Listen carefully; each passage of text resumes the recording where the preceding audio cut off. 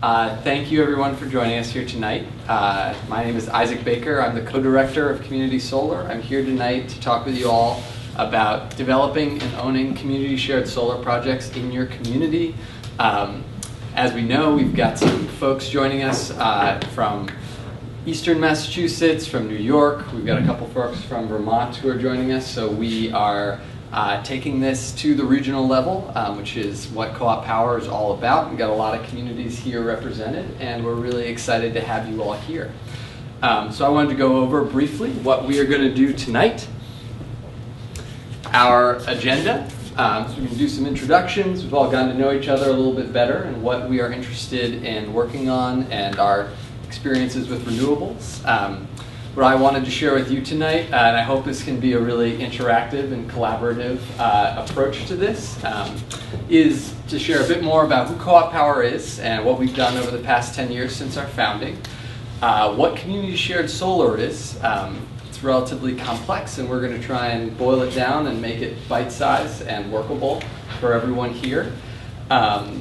What the enabling policy and incentives are that allow community solar to work in the states we're talking about, and our primary focus tonight will be Massachusetts and New York. Developing your own community shared solar project, what we want folks to leave here with is a sense of how you might take an immediate next step to build a community shared solar array in your community. We're going to follow that with a Q&A. I've done a number of these across the Northeast and find that there's a lot of Q's, and hopefully we have a lot of A's for you. So we are going to get to that as quickly as we can. And as you'll see after that, for any folks in Massachusetts, as I'm going to get to, we have a couple impending policy changes that are going to come, and we are hopeful that we might be able to move some stuff forward before all that happens. So we're going to talk about that at the end of this presentation. So to start with, who is Co-op Power and what have we done? Co-op Power is a consumer-owned energy cooperative. We are here tonight in space owned by our local food co-op in Greenfield, Massachusetts. So folks, generally speaking, are relatively familiar with consumer co-ops as a concept. Little show of hands. How are we doing? Consumer co-ops. So to give the quick once-over, Co-op Power, like a food co-op, is you join and you pay a membership fee and you receive benefits from that membership fee. Instead of groceries, we are dealing in energy. So tonight, we're going to talk about how community shared solar in a way that you could participate with an array of solar and some panels that are not on your home, how you could receive financial benefits from that through your regional energy cooperative. And that was what Co-op Power was founded to do, and that's what it's been doing for the last 10 years. So we were founded in 2004. We are a multi-class and multi-race movement for a just and sustainable energy future. The way we implement that mission is that we use renewable energy and clean technology to help build more just and sustainable communities. Our governance structure is that we are governed by a group of community energy co-ops. So each one of these represents a board member. We have one board member of biodiesel, another project that we've worked on here with us tonight. These are all groupings of localized parts of Co-op Power who have joined us over the past 10 years. This represents about 500 members across the Northeast thus far who have joined over the past 10 years. Each one of them has a geographic grouping. Once a year, they elect a board representative who then attends board meetings virtually or in person once a month and helps make democratic decisions about how the co-op moves forward and does what it does. I and a number of other folks in this room are staff members who live to serve and work for that board that is democratically elected by everyone else here. So that is our structure. That is how we do what we do. As you'll see, of those 500 members we currently have, there's a strong showing in Western Massachusetts where we were founded. We have a strong co-op in Boston where we've done a lot of work. Southern Vermont, we've done some work as well, and New York is really emerging for us in large part as we bring community shared solar to a number of places in New York City and in upstate New York over the next year. To go quickly over some of the things that Co-op Power has done, especially for folks who are a little bit new to the concept. Of those 500 members to date, we have been really good at starting businesses, and that is what a big part of what we've done to help stimulate the local economy. We've been starting off, we worked with a number of solar installation companies in the valley, in the Pioneer Valley in Massachusetts, this area that we're in now, to help aggregate customers, connect them with solar hot water, energy efficiency, a number of other products over the years. We've started a couple energy efficiency companies now that are located in the valley and in Boston. We have a $5.2 million biodiesel plant located just a stone's throw down the road from here that is poised to launch in the next couple months. And so these are all, over the course of that, we've said that we've helped create about 20 green enterprises, 200 good green jobs over the years, and we have a network of about 7,000 people from Massachusetts, New York, and Vermont that we're connected with, that are on the email list and are spanning out from our core of 500 anchor members who have joined us in the last 10 years. Now, I want to jump to the meat of the conversation tonight, which is we've done energy efficiency, we've done biodiesel, we've done rooftop solar. What's the next big thing? And that is what we are here to discuss tonight. So I picked up just a few articles to kind of show what's happening online in the world of community shared solar, right? And that's been a real buzzword over the past few years. Community solar is going to explode next year. This new market is unlocking all of this potential for solar. There's a lot of energy and excitement around that. And it's a relatively complex concept. So I want to jump to that and say how and why. People like Forbes magazine are saying this is the next giant thing that's going to change and revolutionize energy, the way we interact with it and how we have it and how it improves the number of renewables that we have on our local grid. So quick show of hands in the room. Are folks familiar with community shared solar as a concept? And they would know, in Massachusetts, we've had a few $1 billion of solar already get invested in here in this state. Have folks looked at one of the other community shared solar options that have been made available in the state thus far? Kind of. Okay, so what I should say first before we really get into the weeds is that there's a couple different ways to do community shared solar, and what we're offering to you tonight is something that we're particularly excited about, but this has not been done in Massachusetts. This is a new and unique way of interacting with an off-site shared solar panel that is facilitated through our cooperative. So we are excited to be sharing this as an option. So to quickly go over what community shared solar is, it is technically a solar electric system that provides electricity or virtual net metering credits to electric meters on more than one building. So what this means is that whereas before, and before the last couple of years, we had standard net metering policy, but basically what it meant is that people could put solar on top of their roofs, they could connect it to their electric meter, and they could get credit on their bills for everything that their roof was able to produce.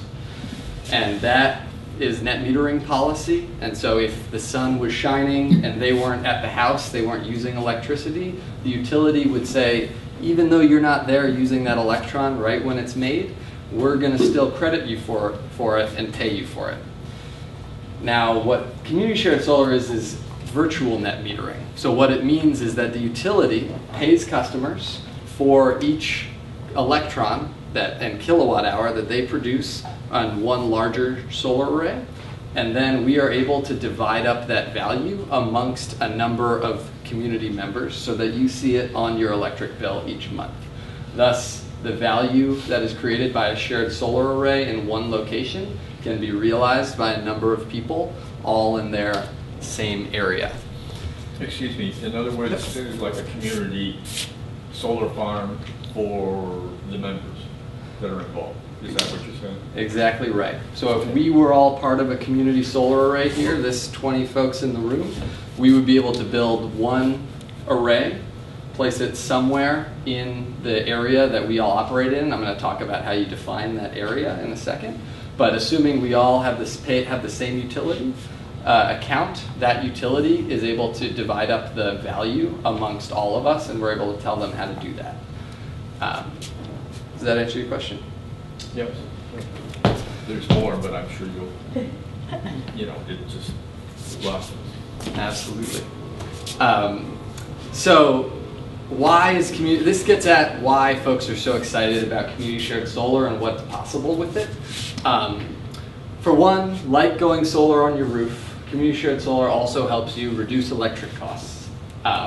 We're able right now with the policy incentives and the cost of solar having come down so much over the last 30 years, we're able to provide power more cheaply than your standard prevailing electric rates from your utility provider. That means by going solar, you can spend less money on electricity, whether you're a homeowner, a business, etc. That's exciting. In some cases, you're able to invest at smaller amounts. It's sometimes might be hard to get an installer to come out and put 2 panels on your roof. Feels like a lot of effort for a relatively small project. But when you do community shared solar, you're able to take perhaps a smaller chunk as part of a larger group. So it makes it so your unit might be a little bit smaller. We have the environmental benefits that solar provides, local economy impact, providing good jobs, supporting installation companies and folks who are building and manufacturing solar panels. And this is the biggest point, is that up until now, solar has largely been built, especially in the Northeast thus far, I would say on single-family suburban homes of folks who have high tax bills, really nice rooftops, and people who are not super price sensitive, folks who are able to be early adopters in the solar market. And where we are right now, especially with community solar, is that we're moving towards a more democratic approach to solar, where we're able to involve more folks. And the only prerequisite, rather than owning your own home, having the right rooftop with the right shingling that's new enough, that's not shaded by the big tree in your yard, and all of these things that make it hard to put solar on your roof, don't apply in community shared solar. And the only prerequisite is that you need to pay an electric bill. Quick comment, if I may. Please. I believe that studies have shown that the vast majority of solar has been adopted by middle-income folks, not necessarily, high-income suburban folks. Sure. So middle income, absolutely. But I guess what I meant is, at the very least, below 100% of median income has been generally a harder place to get solar adoption in. But thank you for that clarification, absolutely. But single-family homes that are owner-occupied, that's typically where we're seeing a lot of solar happen. And I'm going to jump right ahead. So I want to talk about this model and how it works. So right now, and for folks in New York, I'm going to circle back with you all about how this is going to work. What we do as community-based developers is we take all of the policies and all of the complexities about how solar and shared solar might work, and we turn that into a recipe that is standardized that allows communities to choose the optimum size and all of the optimum pieces to get the most bang for your buck out of all of these relatively complex rules that have been put into place. So, given all of those rules, and that have changed dramatically over the last 6 months in Massachusetts, this is how we came up with our neighborhood community shared solar model. So, what this is going to look like, we're going to go through this in detail. This is the high-level overview, is that Co-op Power partners with community leaders to develop neighborhood net metering projects. How this is going to work logistically is that Co-op Power is a business that is collectively owned by all of its members and by folks who would participate, is that you would become a Co-op Power member, you would have democratic governance and ownership in our co-op. We, on your behalf, are going to lease a site where we can put this solar array. So this might be out in the field, this might be on someone's rooftop, wherever it may be. We're going to lease a site on behalf of the community for 20 years.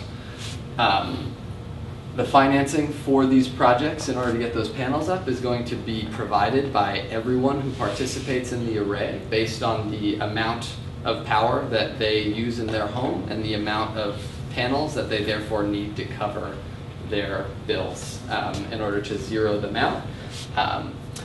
Size optimization. This is the really key piece of what we're doing. We have tried community solar at a number of different sizes over the past year and have explored a number of different options. Based on all the policies that are in place right now, it is most financially advantageous to build a 25 kilowatt DC project in Massachusetts. So that's a relatively small project.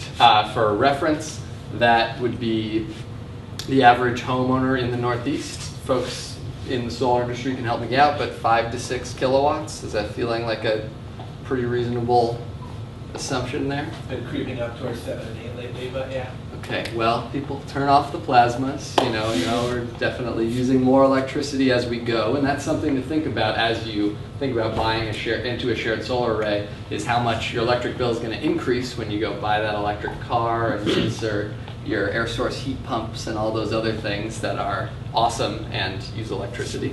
But for the most part, we're going to say about 5 kilowatts. So if we build a 25 kilowatt array in your neighborhood, that's a 5-family project on average. Maybe it's 4 if folks have slightly higher energy bills.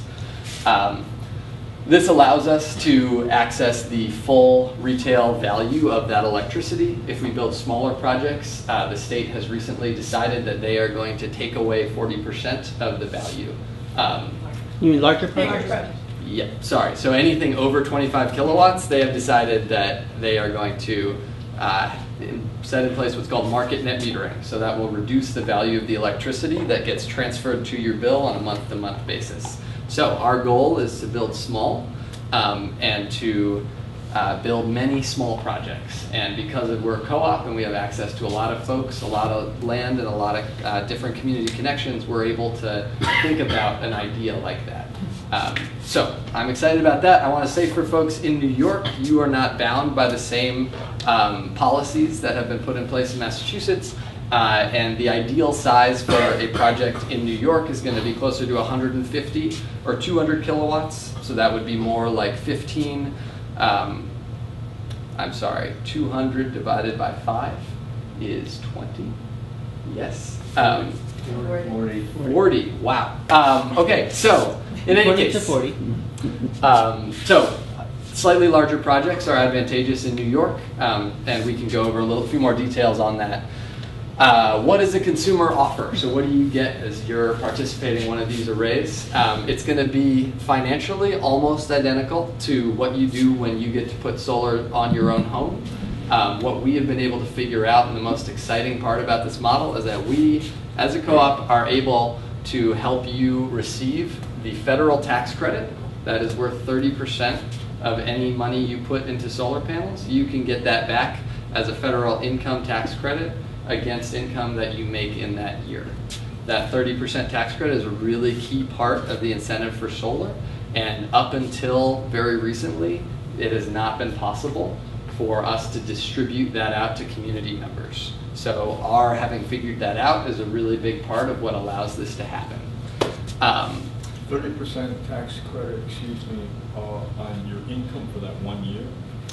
Or it can be carried over 20 years. Over 20, oh. Yeah. So an example is if you spend $10,000 on solar panels, you get an income tax credit that would be worth $3,000. And whenever over 20 years you end up owing the federal government $3,000, you then don't owe it to them. Okay. So that's... It could be owed within 20 years or so. Yep, it can be carried forward. Along those lines, 20-year lease, what's going to happen if, let's say, legislation or whatever changes these? In other words, the rules change. So, and short of the 20 years. So policy obviously is a really key piece of how these projects move forward, and policy has changed a lot. The one thing, with the exception of what Nevada did, Massachusetts has not has grandfathered forward projects in the environments under which they were built. That's their history. Their history is that Massachusetts has never put a policy in place and then taken it back away from people who were already operating under that assumption, which is a really important thing to do when you're writing policy, is to not renege on your promises. Is that true for just solar or in general? I do not know the full policy framework of everything Massachusetts has done, but I certainly know it for solar. So the federal tax credit, that's been extended for 5 years at the federal level. That is good. That is going to happen. It's not going anywhere. At the state level, we also have a policy called the Solar Renewable Energy Credit. This provides a big additional subsidy that acts as your value of electricity, then gets nearly doubled by adding, actually gets more than doubled by adding an incentive for producing solar, which Massachusetts has decided is a good thing. And so they are going to pay you extra for the green part of your electron. For folks in New York, this is not relevant. You don't have that yet, but it's in the works at a policy level. So, and I'm going to keep running through this. We're going to circle back through it. And of course, all the power generated, the value of that based on the value of electricity in your area also goes back to you. So you get the tax credit. You do not get this, you get the federal tax credit. And actually, I should just jump to the next page. So we're going to circle back to this. But there's a lot of good incentives in place that make this very financially advantageous. So I want to go over at a high level what the ingredients are for making this happen, and we're going to get into a little more detail to make this feel real and interactive afterwards. What this looks like is that our model is basically somewhere in Massachusetts, it's really going to be about 5 families coming together around each little project. And in other places where we're less size restricted, we can have more households and families participating in each array. For a site, as we always say, best to start with a sunny place. So this is thinking about what's an ideal site for your local community shared solar array. 25 kilowatts, that maximum size that we can build, needs to have about 4,000 square feet, give or take. And It's about the size of like a professional basketball court. Yeah. That. Is that, Could you repeat that? whether it's fixed or a tracked array, it's just the nameplate value is all that's considered there? so I'm using a fixed array assumption right now. Regulations call for that, or they're specific about that? Could be either. So you could have a fully tracked array and produce a lot more than what a fixed 25 would produce and still fit under the same rules. Yeah, so, and what, just for everyone, the question we just got is, does that include tracker arrays, which are a different kind of array rather than just a fixed panel sitting in a field? Tracker arrays tend to be a little bit more expensive on a cost per panel basis, but produce a lot more power.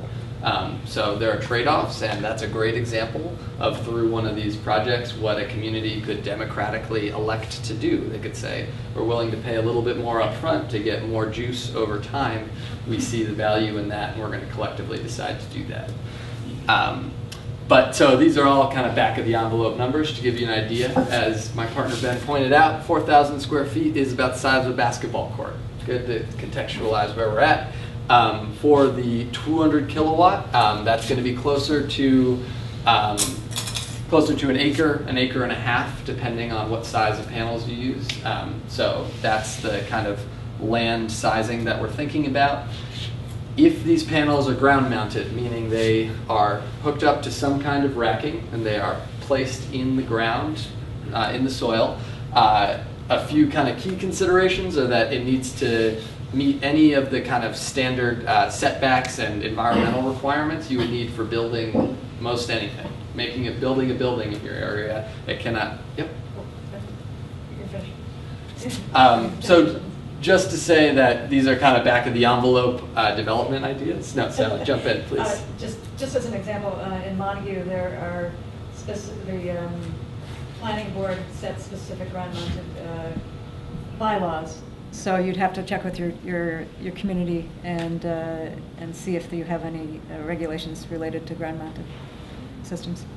Absolutely, that's a great point. And in Massachusetts, because we've had solar developing here a lot more over the past couple of years, most local planning boards and jurisdictions have passed a whole litany of different things you need to comply with in thinking about how you build your solar array.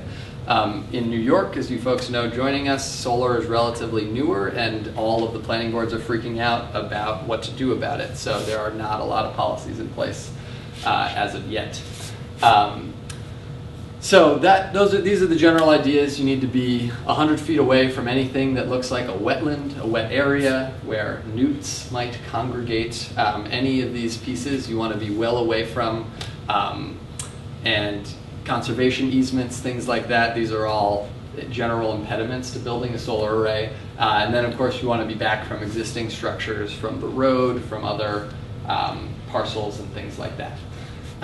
If it's going to be roof mounted, the considerations are a little bit different, but typically you need a good strong building that is able to support some additional load being put on top of it. So that is a really key consideration.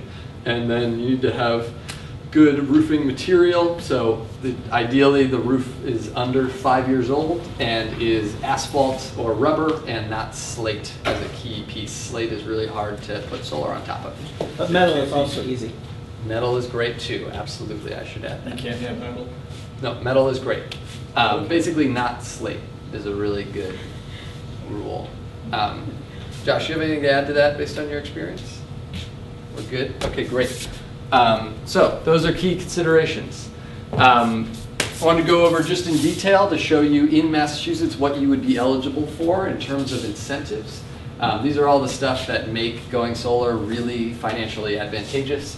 As we talked about, there's a federal residential solar tax credit. So whatever you invest in this solar project, you're going to get 30% back, and you can take it all in year one or over 20 years, roll it forward, 30% of the value. We have a state tax credit. It's unfortunately not designed for community solar, so it only works if you have it on your structure. So that is not going to be relevant for this model.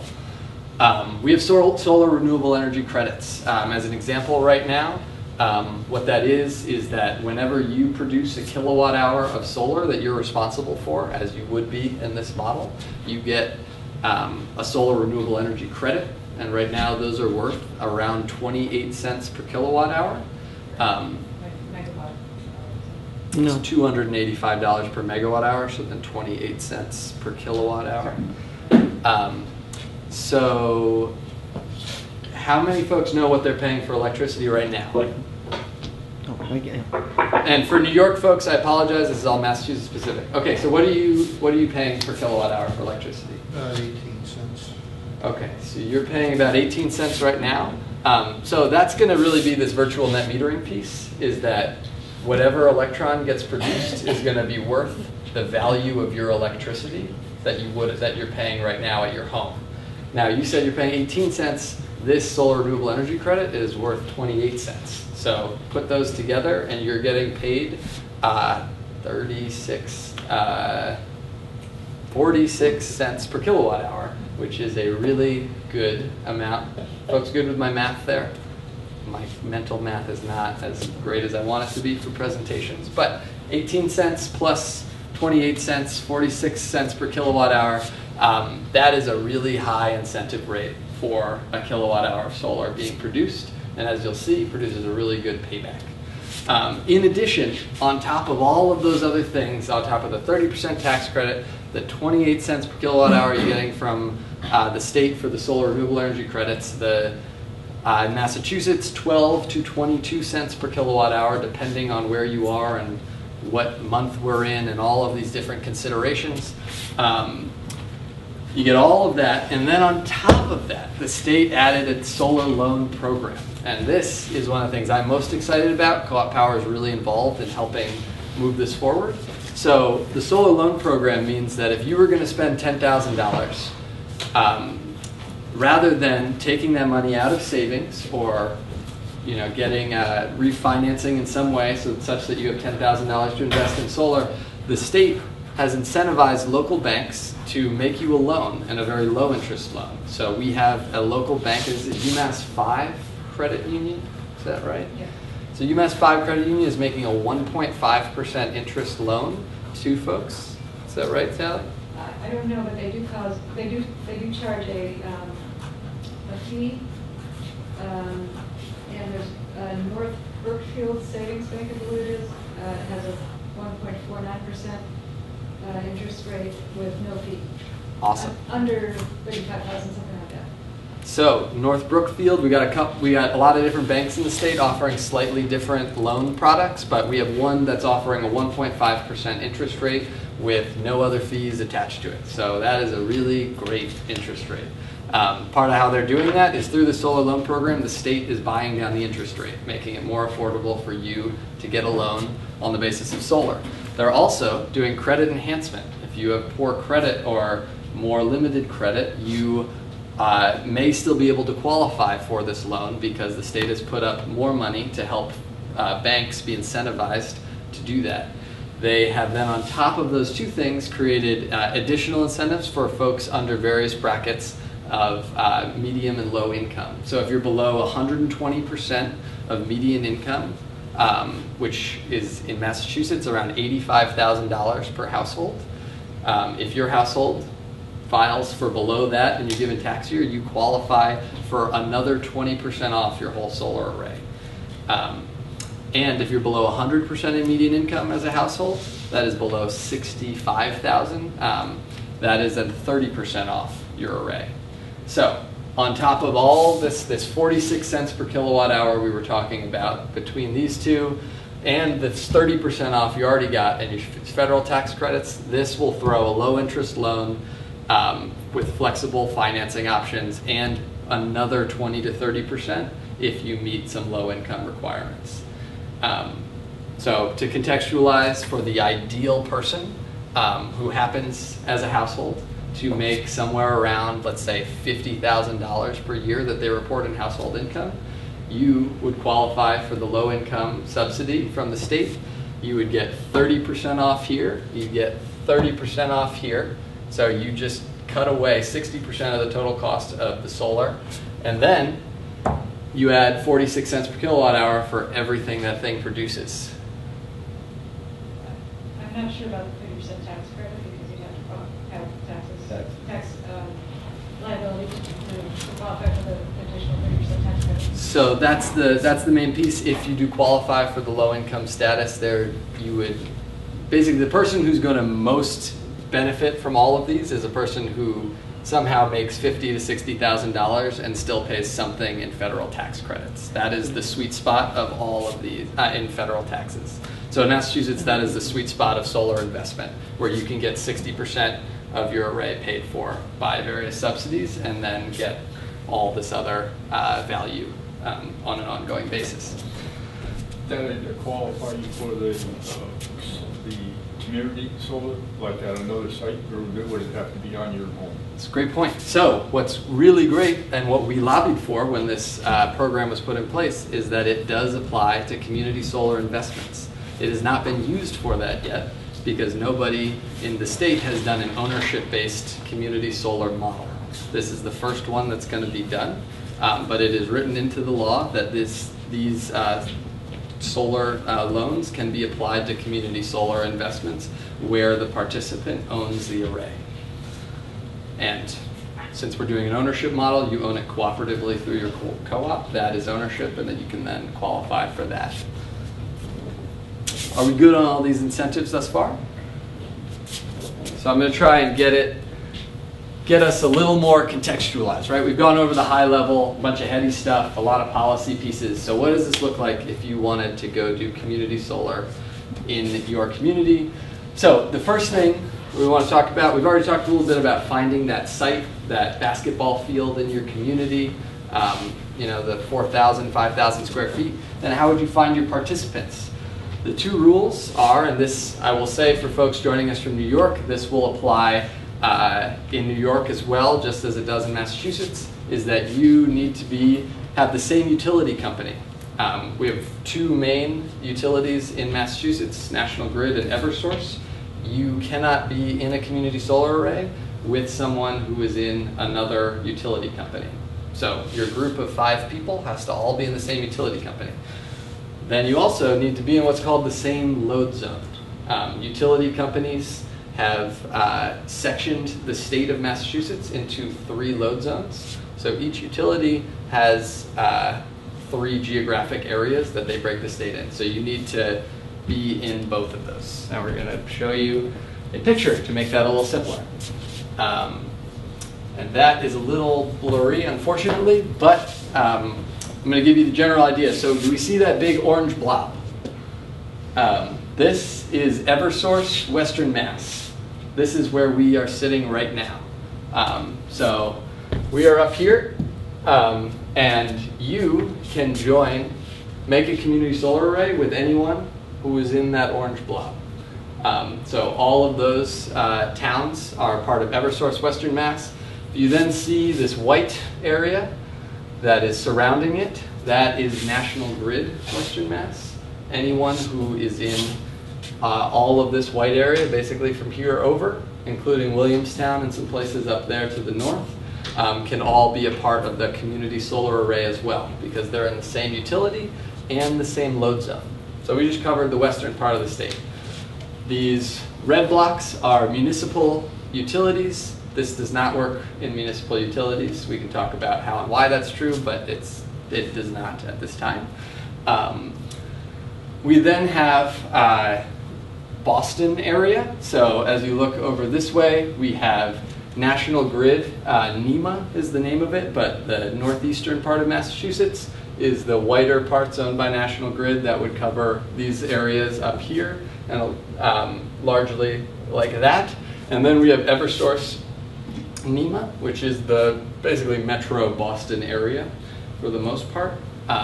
So those are the main 4 geographic areas in Massachusetts we're talking about. There's also National Grid Southeastern Massachusetts and Eversource Southeastern Massachusetts. So those are all 6 ways that the state is carved up. So we are focused on all the towns in the orange place where we sit right now. Folks feeling good about those groupings? So there could be 5 families all over as long as they're in that same load zone? That's exactly right. It's not like they have to be in the same 5-mile radius. No, I mean I like the idea personally of people getting together, like literally right in an immediate geographic area. I think that'd be fun. I like the idea of folks all knowing each other who are participating in this. But legally, in order to qualify for community solar, all we have to do is meet these very, very basic geographic requirements. Folks all good with that? So this is just a little recap. One of the things I wanted to talk about is our project size considerations. We've already talked about why 25 kilowatts is advantageous. What we have decided is that 25 kilowatts is the size we'd like to move forward with and what we're going to do this year. Additionally, this model could work in many ways better at scale. So we could build a 500 kilowatt array using all of these same principles. And that might take 1.5 acres. We could have 100 households. The challenge right now is we have in Massachusetts what are called net metering caps that cap the amount of solar that can be built at any given time. Right now, National Grid has already surpassed its recently raised net metering caps, meaning we cannot build a solar array there at this time that's this big. So we have chosen a strategy of building these smaller arrays that fall below the cap restriction so that the utility can't tell us that we can't build them at any given point. And we like that when we think about these projects. This is a little bit more detail on finding that ideal site. This is kind of the full list. This is more because I'm going to send you the presentation and want you to have the full list. But this is everything you might think of. Southern exposure, no wetlands. We want relatively flat land. Ideally land that's not super rocky. Exposed bedrock is rather difficult to plug solar into. Not a lot of trees or brush, or they need to be cleared in order to build the array. road access, neighbors that are really excited about the project and not angry about the project, conservation restrictions not being present, not having a lot of endangered species and wildlife living right where you want to put your solar array is a good idea.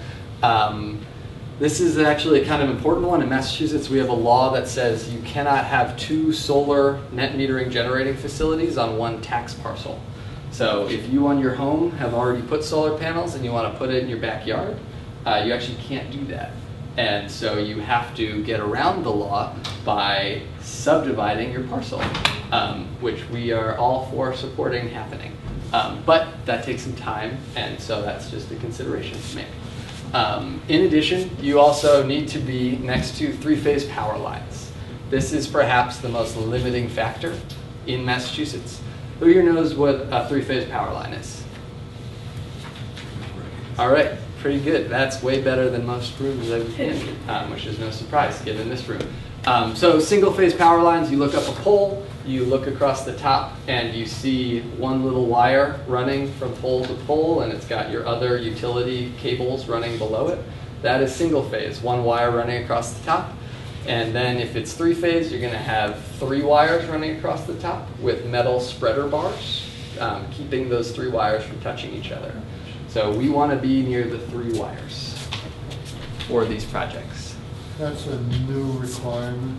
Does that apply to single owner kind of systems as well? I've got a 40 kilowatt, it's on single phase. It shouldn't grandfather backwards. It has to do with market net metering. But I mean, if a single owner household was doing the system, does this same limitation apply? So you could build your 40 kilowatt on single phase and it would be fine to connect, but from a policy standpoint, you'd lose 40% of your net metering credit value. So it's better to then size it down to 25 and get the full net metering credit value rather than take the huge haircut from the value coming out the other end, generally speaking. So this is an example. We haven't looked at a lot of photos yet. This is an example. This has actually a nice wood construction. That is not typical, but I just like this photo, so I wanted to use it. Typically, you'd have metal racking connecting it to the ground, or as Brian mentioned, you could have tracking arrays, which are those really cool ones that have a little pole and then a square attached to it that tracks around with the sun as it moves around the earth.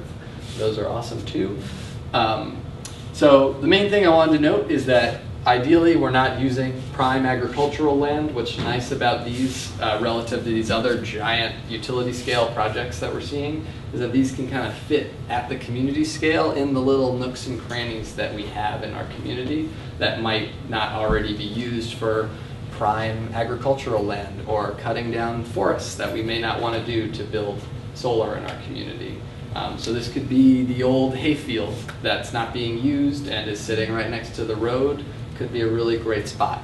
One thing that I like to note is that especially in rural areas, this will apply for upstate New York and western Massachusetts, the way that those 3 wires we were talking about got spread through the community in rural areas was in large part as a result of dairies in our area having big chillers for their milk.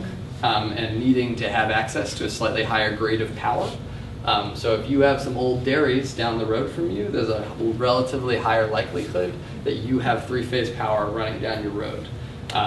That also applies to if you have manufacturing or other kind of large electricity users are going to be likely to need a higher phase voltage coming their way. But that old dairies is often a good thing to look for as you're driving around and doing what I do, which is kind of peering up as you drive through the community and seeing what's going on. Out of curiosity, is that a 25-phase array? This is 25 kilowatt? I'm just wanting to get a concept in my mind. What do you think? This might be 30, 40? Yeah, 30, 40, something like that. Yep. About what? This might actually be a little larger than 25, so this might be 30 to 40. Okay. But it's kind of in that ballpark. Okay, it gives me A little. But we can't go above 25 in this size of project. No, 25 is our ceiling. So looking at what, just 3/4 of that. Easy. Building that.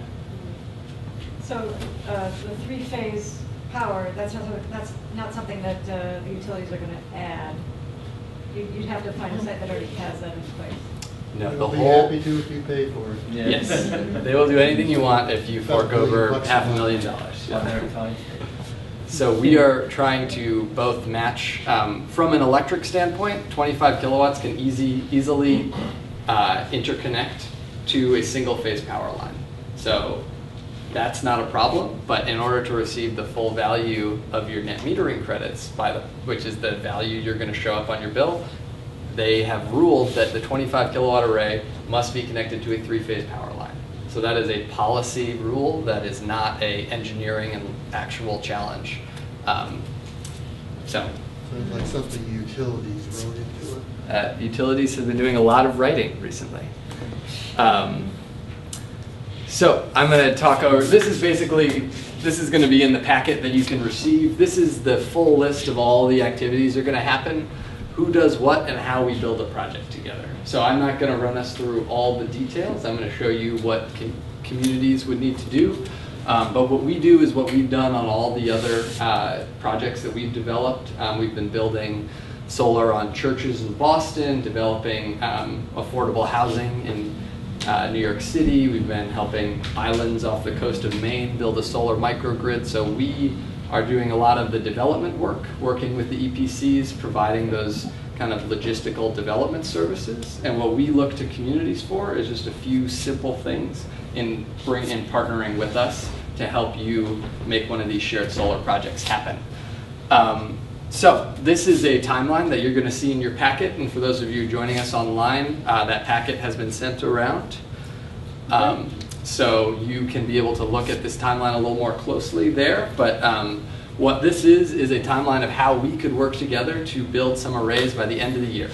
And as we'll remember, those solar renewable energy credits worth 28 cents a kilowatt hour right now, which is a lot of money.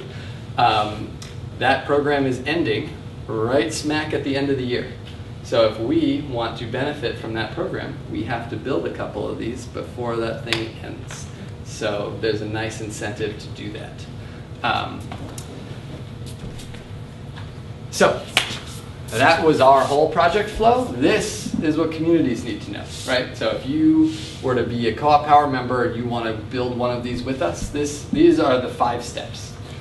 The first step is that we got to find a site. As we've talked about, we've got to find that basketball court. We're going to throw some solar on it. Second step is we've got to find participants. That's the 4 to 5 families who are going to receive the electricity from it. Could be your friends, could be your neighbors. In Massachusetts right now, Co-op Power has a backlog of about 150 people who wanted to participate in our last community shared solar array that was not permitted to move forward by the utility. So if you're having trouble finding friends, we've got a lot for you.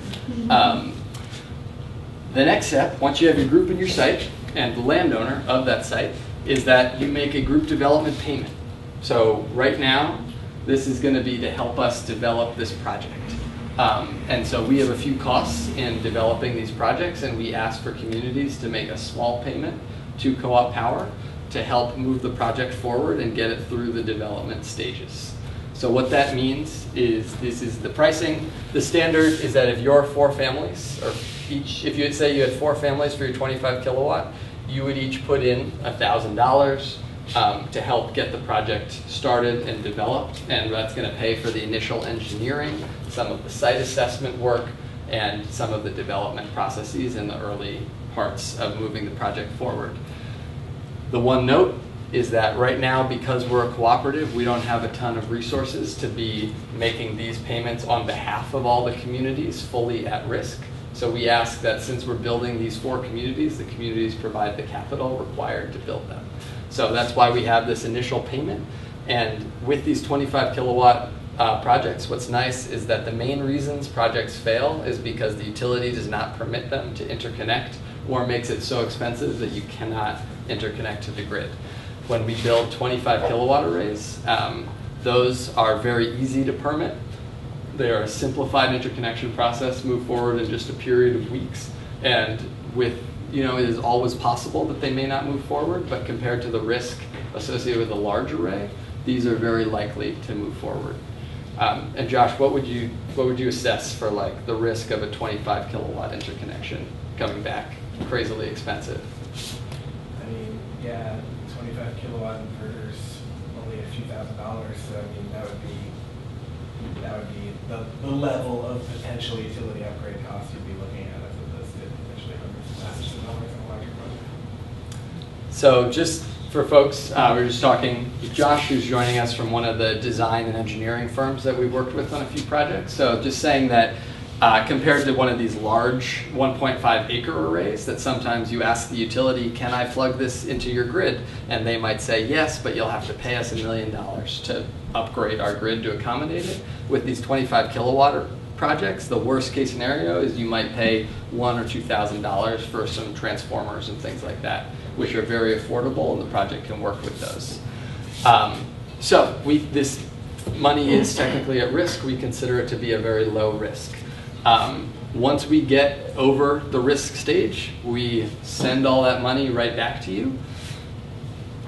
You join Co-op Power if you're not already a member, and you then purchase your panels. So that is the process. So you can think about this as a down payment that will get returned to you as long as the project moves forward and is successfully permitted. So are there any questions on that 1 through 5? Yes. I'm not clear on what, for instance, well, for example, how much the membership would cost for Co-op Power, and does that get folded into paying towards your solar or not? Is that a separate cost? So if you're not already a Co-op Power member, it is a separate cost, and it's $250. So that makes you a member of the co-op, gives you buying rights, and that's the membership fee, and then you are able to access benefits, one of those being community solar. So step 5, purchase panels, is that inclusive of install the panels, hook them up to the electric grid, and commission them, and all the way through to flip the switch and you're generating electrons? Yep. So we are going to see to it that all of those things happen. But once we've gotten to this point, we've gotten through what's called the risk stage of the project. We've gotten permission from the utility to build it and all that stuff, so we don't consider it to be a risk. So then at that point, we feel comfortable selling you the panels. So you pay Co-op Power the full purchase price that covers all of the costs of installing the panels, and then we pay a construction company to go out and actually build it for us, and then they will go out and proceed with the rest of the stages. Is that helpful? I wonder if you or Josh could talk about just the risk in general for that group development payment, because it also includes the local permitting risk, the environmental review risks. I think it'd be good to just disclose that short list of them. So in addition to Lynn, our CEO, is asking us to talk about some of the other risks associated with this payment. In addition, we talked about the connecting with the utility risk. The other main risks are associated with the site-specific pieces that don't have to do with electricity.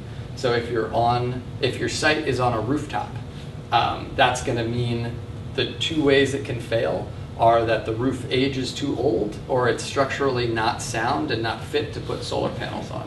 So if we pay some engineers to go and look into it and they come back and say, you know what, didn't work out, as it turns out this site is not going to be eligible for solar, that's a risk.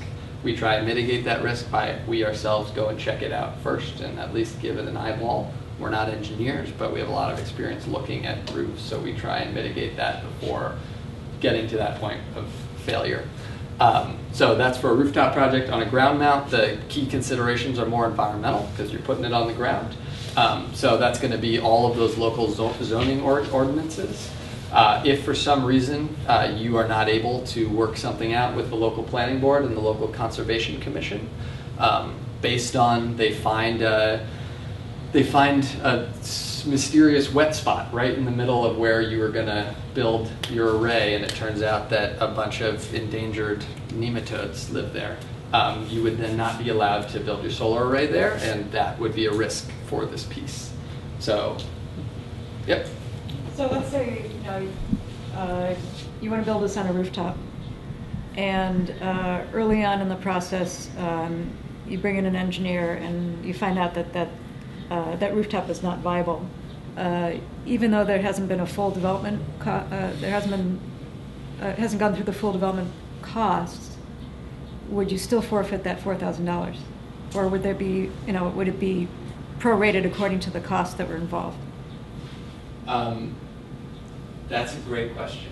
I think we're going to move forward with a bunch of engineering. So we don't typically, and Josh can speak to this too, but you don't typically, it's a question in risk mitigation of like, do you do one thing at a time and wait to get permission on the one thing to then start the next risk? And the answer is no, often, where we start asking everyone if we can structurally build it, if we can electrically build it, because these are small projects and relatively low risk.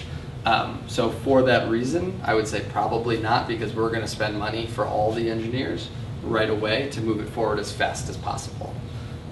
When we build really large projects and there's really significant potential for failure, we do a more incremental review where we'll ask the utility first, can we interconnect? They say yes, we proceed to the next hurdle. We ask the local planning board, can we build it here?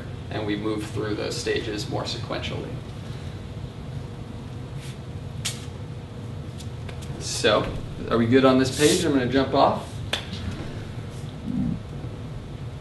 So, this, and we're going to be sending around after this very detailed financial projections. And what I want to say is that a big part of what we're going to do is that anyone who's interested in moving one of these forward, as you'll see here, there are a lot of different financial environments that everyone on this call and in this room operate in.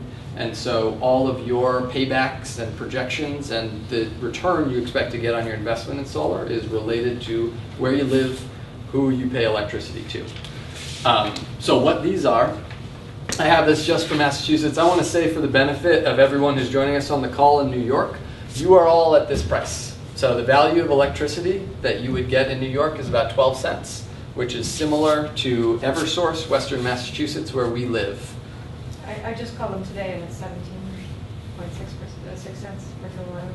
So these are the weighted average net metering credit values based on historical rates. Okay. So while at this given time, it might be 17 cents here, and that's going to be for residential. Yeah. What you're going to get credited at here is actually the G1 rate for a small commercial, which is going to be closer to, actually it could be even like 8 cents right now. But as we know, the rather funny thing that happens because we don't do any cooling, I shouldn't even get into this, but I love it. So in rural areas like Western Massachusetts or upstate New York, we do not do a lot of cooling. And so our peak load we hit in the winter, which means electricity is most expensive in the winter, which is not as good for solar because solar produces the most in the summer. So the actual average value that you will receive over the course of a year, the solar output is not matched with the maximum value of electricity in our area because we hit peak in the middle of the winter. If you all remember a really bad winter we had 2 years ago and all the headlines about National Grid, like 40% rate hikes, and so it got up to like 22 cents a kilowatt hour in National Grid, and people were really upset about that. I think actually might even got higher than that. So anyway, this is the result of, this is not going to show up day to day, as Sally said. This is a result of historical averages of what we think you will likely receive over time for your electricity. So just for folks who are in Eversource, who's in Eversource here? So your value for your electricity is going to be 12 cents kilowatt hour. Folks who are in National Grid, who are in Western Mass or Eastern Mass, you're all going to get 17. That means that for what we're going to tell you is that you're going to be on the closer to the 6-year payback, right? Because you are getting more money for ultimately the same thing. Costs the same amount to build, costs the same amount to find the people and do all the work, and you just get more money for it. If you are in Boston, you get 22 cents, which is awesome. And if you're in New York City, you get 25, highest electricity costs in the country. So anyway, that regional barrier plays a big part into how much money you get for these solar panels that you put in place. I'm going to quickly jump through this, but for the benefit of folks who are on the call, this is the fun map of all of the New York State load zones. As you'll see, Con Edison supplies New York City. Down to the south is a very small radius. You got to all be in New York City. Whereas if you are in, let's say, E, your utility provider would either be National Grid or NYSEG, and that covers a rather vast geographic area. So you can have friends very far north and very far south all participating in the same community solar array. We don't recommend it. As I said, we like for folks to know each other who are working on these projects together, but these are the load zones that dictate how and where you could participate. Now, what I do know for folks on the calls, we have folks calling in from NYSEG E, located here, and we have folks calling in from NYSEG A, out in Chautauqua, I believe is the name of the town. And so we may have some other folks calling in. Happy to answer questions when we get to the end. As I send this around, this also includes the names of all the towns, so you can see which one your town falls in. Counties. Counties, yes, thank you.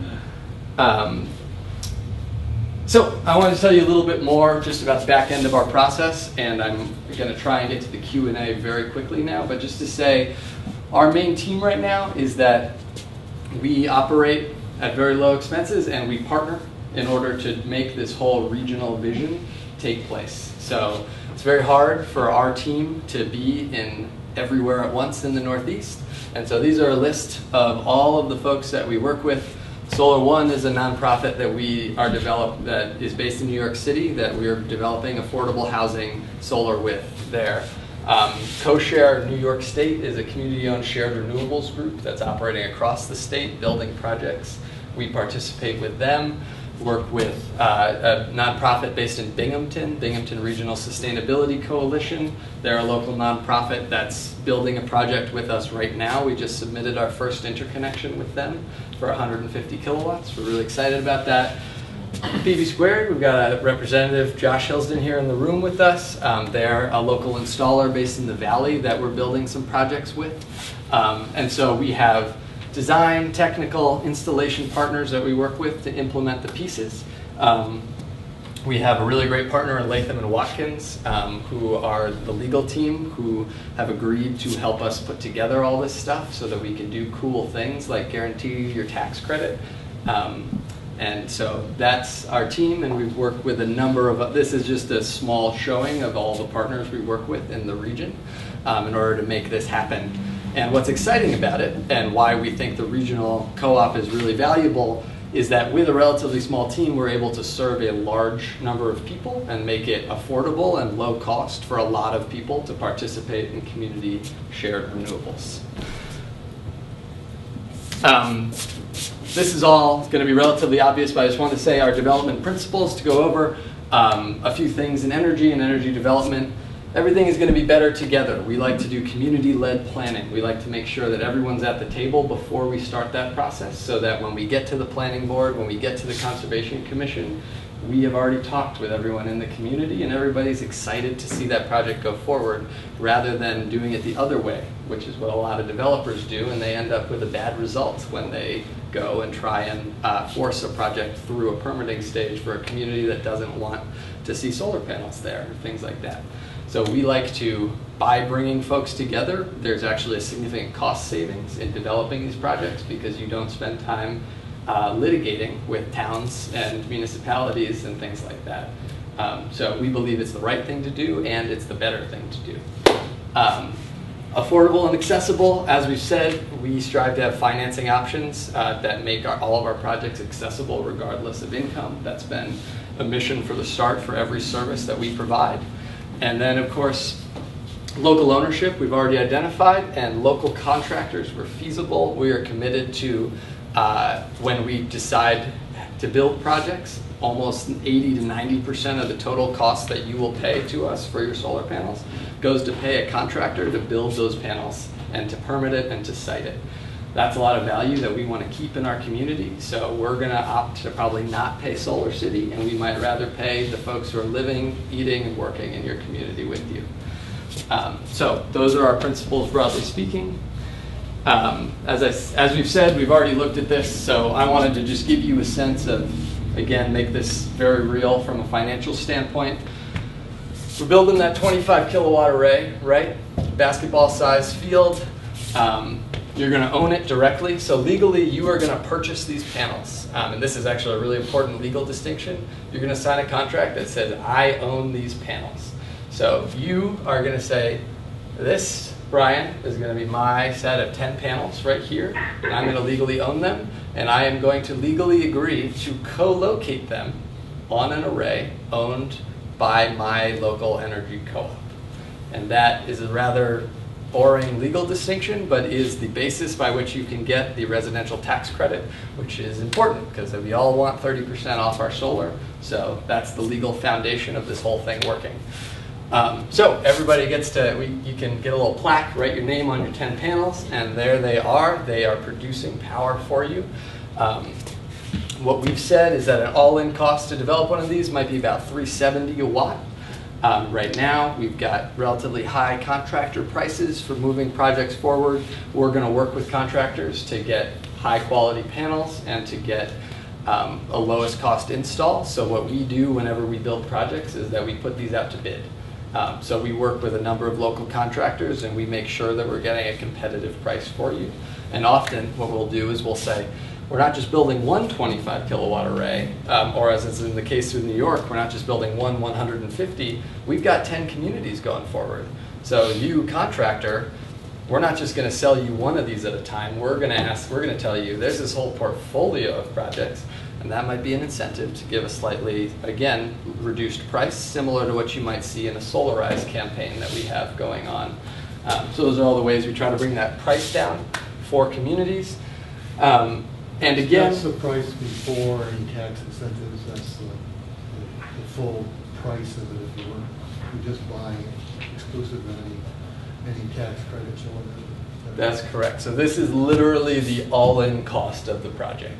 Now, so the average buyer, if you get 5 kilowatts, that puts you at $18,500. As we showed earlier, you get that 30% off right away, so that's $5,500, and then you get other incentives if you meet those low income designations, things like that, and then you make money back over time. And that's the basis by which you bring that cost down, have access to financing if you don't want to put that cash out right in year one. And that's the main piece. Yes? Just a note that in this program, because you own the shares of solar, because that belongs to you legally, that allows you to participate in the Mass Solar Loan Program. You can't do that if you're participating, if you're getting community shared solar through PPA, or power purchase agreement or lease. Correct. So that's an advantage of this design. So the legal nuance, that those legal hoops I just talked about, where you actually legally sign a contract owning these panels, is actually doubly good. As Sally just pointed out, it also qualifies you for the solar loan program, which was designed to incentivize ownership, because the state said when you own stuff, you make the money, banks don't make the money. Could you expand on the site ownership, though? I understand about the panel ownership, but what kinds of sites are possible? Does one of the 5 people have to own the site? Can you lease the site from someone else? Could it be a municipal site, that you make a lease payment to the town? What sort of ranges what kind of options are possible? Absolutely, that's a perfect question. And I didn't actually get to cover this in the presentation, but it is, Phoebe, do you want to speak to this, Phoebe? Yeah, sure. Just put that together. So, I would love to stand up and move. So when we're thinking about these small community-owned projects, the best case scenario is a privately owned piece of land so that you don't have to go through the process with the town or deal with publicly owned land. So a private land, and the way it works is that the best case scenario is that it is one of the 5 members of your team that you're doing this community solar with who has that, and the way that we've set up the incentives for that is that the individual or household who's leasing the land to you would get a 10% discount when they're initially buying into the project. in exchange for the use of their land. We would be able to also have a scenario where someone who isn't interested in being a part of the community solar project could lease their land to their neighbors, to their friends who are doing the project. Because of the small size of the array, the lease payments to that person would be pretty low, pretty moderate. We were calculating in about, they could be paid about $250 a year, sort of a small compensation for the use of their land. But as you can tell by that, they would need to be someone who is really interested in supporting this sort of a community project. And to speak to the municipal part, in order to site anything on municipal land, they have to go through a public bidding RFP process. And on top of that, not that this is a bad thing, but they do require fully unionized labor for all of the construction that takes place on that land. So that adds to the project cost pretty substantially with prevailing wage rates, and then you have to spend a month, 5 months, a year working with your local municipality to go through that whole public bidding process, and it is just a real hassle. That being said, we want to work with municipalities and are thinking about ways to do that. Just wondering if the town office is going to be in support of all of these community projects, is there a way that the town can sign themselves on as one member of this project and then sign on to multiple projects in order to support the community?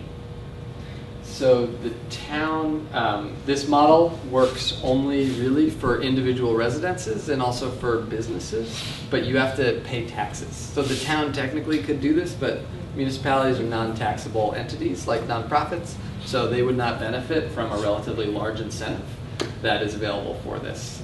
So towns are more typically going to buy into these large arrays that are investor owned and are being given a PPA at a fixed price discount is more typical. And those we would love to be doing, but require hundreds of thousands of dollars to develop these many acre sites, and they're a little bit beyond our current financial capacity. So that is a aspiration, but not something we're focusing on right now.